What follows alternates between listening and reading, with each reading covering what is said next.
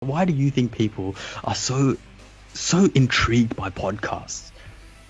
Dude, so like when you asked me, I was thinking back, and like 2, 3, 4 years ago, like Tim Ferriss podcast was a thing. Like he was like, when you think of podcasts, you think of Tim Ferriss, and I listened to it, and I was like, dude, this is so boring. Like what the like? It's just a guy talking for like 40 minutes. This is so boring. Like I want to go ahead and go back and watch some Logan Paul vlogs that are fast paced and crazy.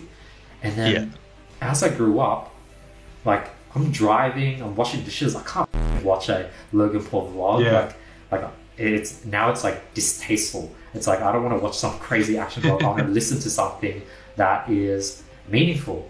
So I think just like coffee, it was like something that I slowly acquired as I grew older and older, and it just became like, this is what I now want to listen to. I now want to go ahead and listen to a mature person talk rather than watching some crazy vlog. So that's my guess.